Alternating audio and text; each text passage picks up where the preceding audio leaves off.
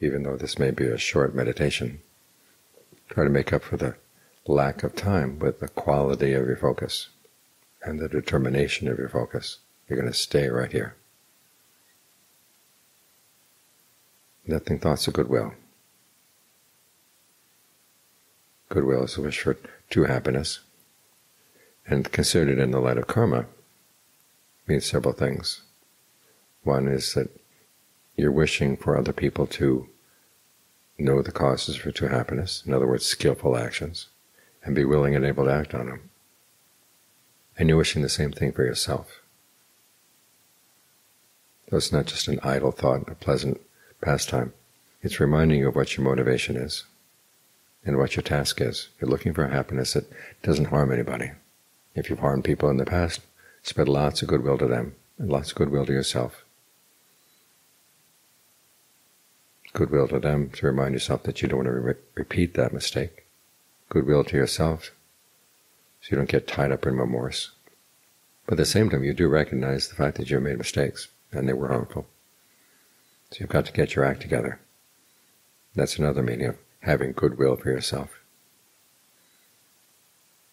Buddha talks of it as kind of restraint.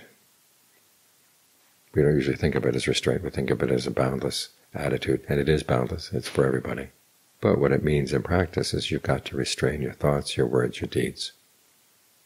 Anything that will harm anybody, you've got to say no.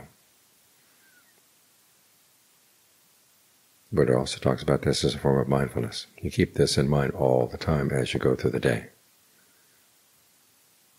It's a determination that you make up your mind that you really do want to carry through with this. So it's a call to action. Years back I wrote a piece on how Metta does not mean love or loving kindness, it means goodwill. I made the mistake of sending it to a magazine that was basically Tibetan. And their attitude basically was, well, what right does a Theravadan have to say what Metta means? So they billed the article as, for those of you who can't manage love for everybody, we'll try some goodwill. Which is pretty insulting. As the Buddha said, love, bhema, is partial. When you really love somebody, then anybody mistreats that person, you're going to hate the person who mistreats the person you love. Or if there's somebody you hate and there's somebody who loves that person, you're not going to like that person either. So love is unreliable. Goodwill, however, is reliable. That's why the Buddha made the distinction.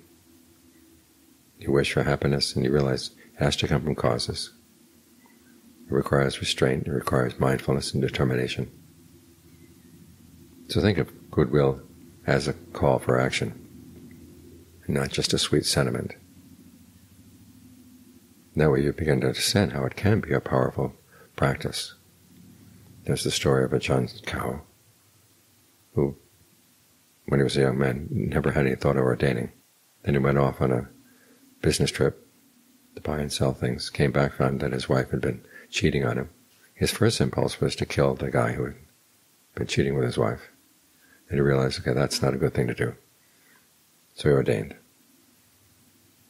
And Ajahn Mun assigned him goodwill in a very elaborate and extended way, as an hour-long practice every morning, hour-long practice every night,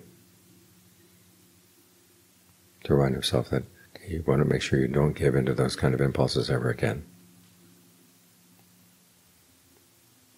And he was able to use that as his motivation for a life of genuine practice. So don't think of it simply as something sweet to get out of the way.